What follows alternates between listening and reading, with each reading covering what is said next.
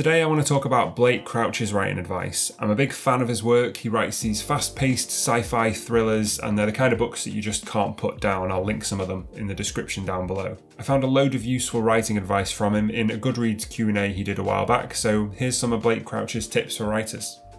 Number 1, I come up with a loose outline that goes at least through the midpoint, and when I feel good about it, I start writing. The outline can and should change as I write and discover new things about the story. This is an interesting point, I think, because he's a great example of a very successful writer that neither falls completely into the planning or the pantsing side of writing. It's an age-old argument or an age-old question with writing: what produces better results, if you plan out everything and then write according to the outline, or if you just follow wherever you think the story needs to go and make it up as you go along. However, it's not really as simple as that. It isn't just a choice between the one approach or the other, it's a spectrum. And every writer is going to be at a different point on that spectrum. Blake Crouch seems like a good example of someone that's halfway between, really. He has to have an outline to get the story going, but after that, he's fine. That's similar to what I do when I write long projects like a novel. I'll plan as much of it as I can, and then after that I just see where it goes and see where it takes me. What surprised me about this, having read some of his books, is that he's not an out-and-out planner. The plots of his stories are really complicated, really complex and intricate, and I expected him to say that that's all figured out in the outline, but to hear him say it's somewhere between, I think is really refreshing. It's easy for new writers and writers who are working on their craft to feel alienated and excluded when they don't fit into one of these particular camps and they feel like they're stranded somewhere in between, but really we're all at a different point along that spectrum, and whatever works for you is valid. In this case, it's a little bit of both, and I think it's really good to highlight that. Number 2, even with the first drafts of my books, I find my characters can come across as thin. It's only in subsequent drafts and drilling down into why I'm writing these particular characters do they start to come fully alive.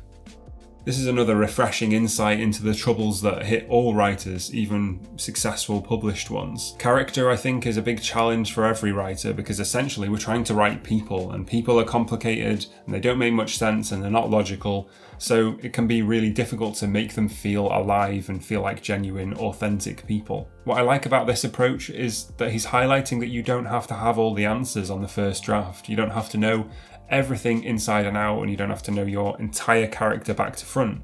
You can find their character as you go along. You can start with a couple of key facts about them, and as the story progresses you can get to know them better, and then you can reinforce that in your editing. I think that's a really good point. The takeaway from this, I think, is that it's alright if it takes you a while to get to know your characters, because you can always go back in and fill in detail if you need to. I really like this piece of advice. Number 3, no matter how much you have doubts or insecurities, you can't let it actually affect the work. It sounds cheesy, but at heart you have to believe in the stories you have to tell.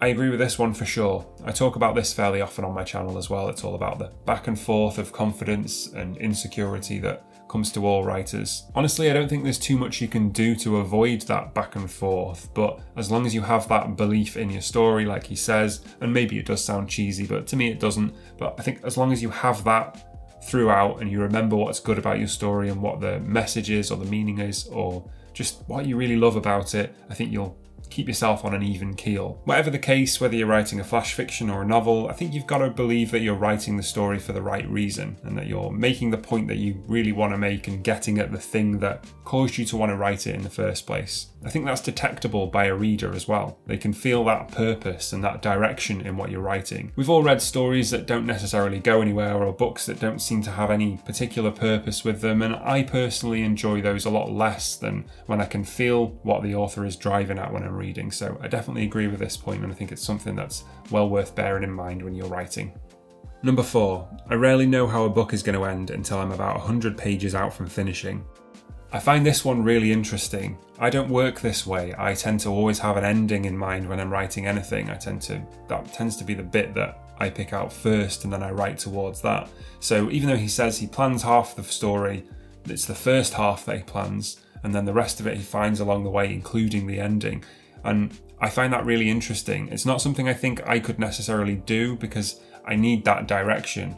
But again, it's clearly demonstrating that everyone has different approaches to writing. I don't think I've heard too many people say that they could write 2/3 of a book, more or less, without knowing how it's going to end. That's a really interesting approach, I think. And maybe you're a person that doesn't write off an outline and finds the story, including the ending, as you go along. In that case, it's really, I think, encouraging to hear that other people can do it too, especially with such complex stories as I talked about before. Overall, I think it just sounds like a really fun way to write a book, because you can surprise yourself towards the end as well as you might surprise the readers, and that probably would make your book feel less predictable for a reader. Feels like that to me anyway. Perhaps there'd be fewer clues or giveaways about how things are finally going to wind up if the author didn't know for the first 2/3 of the book. Again, I probably couldn't work that way, but if you could, then I think there's advantages to doing it. Number 5, a lot of my writing method changes from book to book, whatever it takes. This is my favourite thing that he said in this whole Q&A because it makes the most sense to me.